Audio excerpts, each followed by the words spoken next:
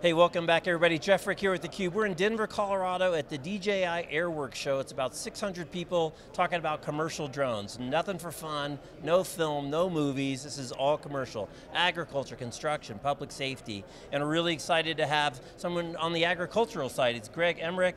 He's the co-founder, EVP of BizDev for Sentera. Greg, great to see you. Yeah, thanks. Thanks for letting me be part of this. Absolutely, so it's pretty interesting. I think a brilliant move by DJI to break the drone up into the platform, the payload, and the software, which we kept hearing about over and over in the keynote, and even the software they break into the mobile software to control the thing, and then the actual software on the drone itself to collect the data. And you guys have a really interesting product. You have a different payload option than what comes out of the box, what most people think of. So tell us a little bit about what Sentera is all about and how you use this capability to build your business. Sure, we're based in Minneapolis, Minnesota. We have a team of engineers, long history in remote sensing, and so what we've done is we've taken these sensors that we build, there are a multitude of different types of ones that we build, and we integrate them onto different DJI platforms. We've engaged their software developers kit, and so we fly the aircraft with a mobile app. Right. When the airplane lands, we pull the data out, pull it into our software, do the analytics on it, and then push it into other analytics tools that are used for agricultural purposes. So what kind of sensors do you use? What are the sensors that... Some of them are as simple as a red, green, blue camera, just a simple image. All right. Other times it's multispectral imagery. It could be near infrared or red edge that are be used for crop stress or maybe the opportunity to apply nitrogen in some instances. We also do machine learning, and so we'll do things where we're counting plants, identifying the location of weeds in the field, and then pushing that into other tools or other implements that then could go do something and apply maybe something to the field or do something to help improve the crop production. So how was that done before there were these efficient, small and easy to operate drones? Manually, and then there was a lot of interpolation where someone would go out instead of, we can scout and we can count every plant in the crop.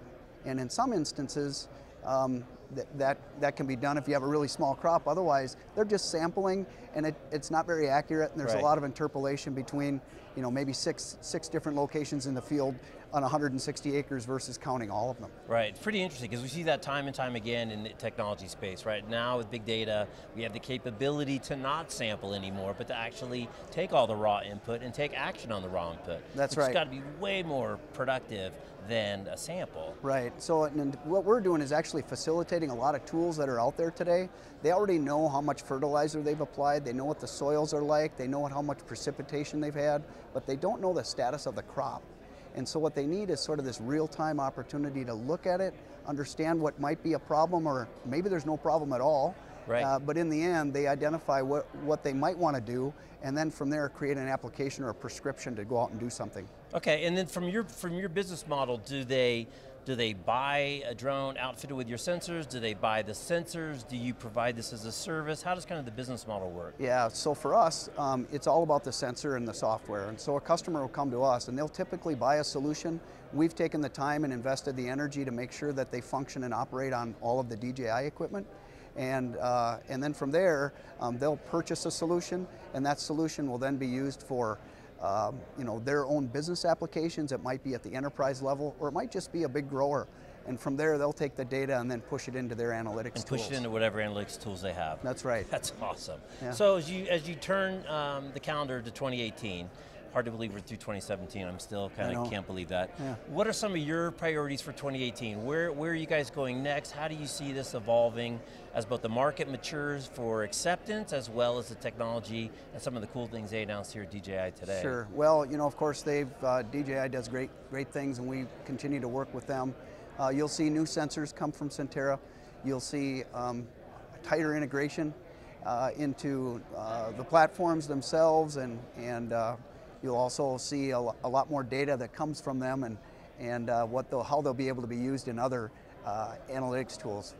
Excellent. All right, Greg, well, congrats to you and your business. It's fun. We hear about the ag application all the time. I stumbled upon on YouTube a dedicated channel just for drones for rice farming, which I thought was fascinating.